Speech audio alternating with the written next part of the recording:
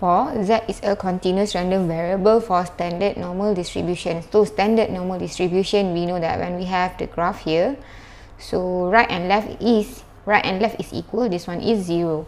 Okay, so we see here when z is smaller than k is 0.6078. So we know that this area is 0.5, this area is 0.5. So 0.6, so we can see that 0.6078 is larger than 0.5, which means this area occupied right and left. So we can see that this one is smaller than k. So it's smaller, which can occupy right and left, supposed to be here.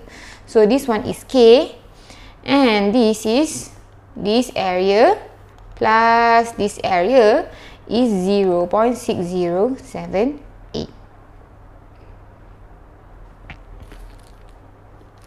Okay, so here to use table, so the value of z must be larger than 0. So you see here, so we can find, if we can find here probability of z is larger than k, then we can find the purple area. This, so here probability of z is smaller than k is equal to 1 minus probability z is larger than k. So here Pz is larger than k because we can only find this one from the graph. So we change place, which is equal to 1 minus probability z is smaller than k. So we have z is smaller than k here, which is 0.6078. So here we get 0.3922. So this one we can find from table. So 0.3922. So here 0.3922. So you see here, this one we start from 0.5 because we know that one side maximum is 0.5. So 0.3922, so we can see it's going down. So we should find a number which is slightly bigger. Why? Because later on we need to minus. So 0.3922. So we see here 0.39. This one is 3738. Okay, this one is 3936, right? This one is 3897. So this one is the nearest and a bit larger than this one, right? So how many you need to minus? So this one is 0.3936 minus 0.3922. So we get 0.0014. So we know that this place is 4 decimal place. So this one is basically 14. So we see here we have 3 and 4, right? So this one is 12, this one is 15. But the nearer to 14 is 4. So here we get, you see from this one. So this one straight line, this one is 0.2. So I write in the box.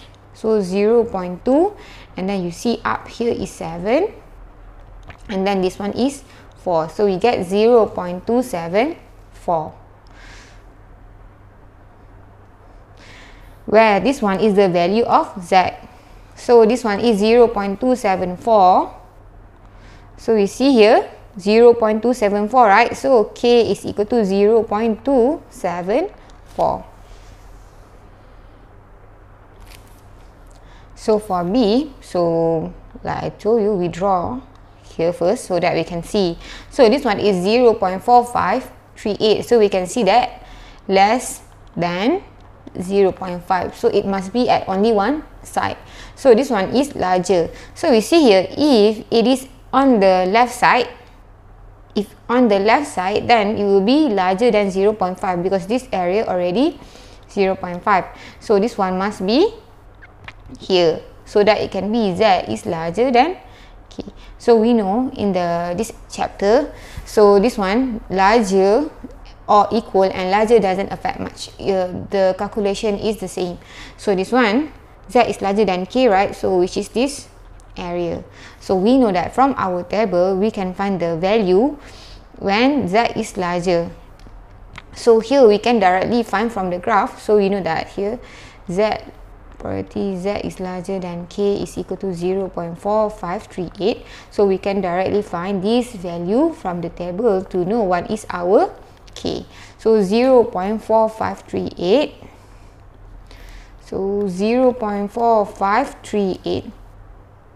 So we see it's going down. So find a value which is larger because we want to minus later on, where we know this area is for decimal point.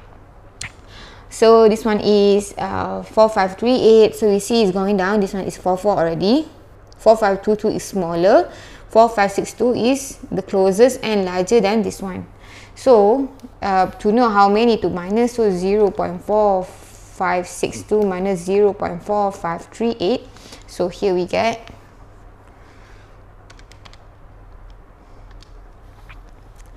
0.0024. So we have to minus 24 because this one is 4 decimal place, right, which is actually 24. So we see here the same line, which is 24, and we see that 24 is 6, right? So now the value, I will put it in the box. So this is the box, right? If we go to the left, we can see that it is 0.1. So this one is 0.1, and you see up here is 1, so 0.11, and lastly you will go here, which is 6, so 0.116. So this one is 0.116.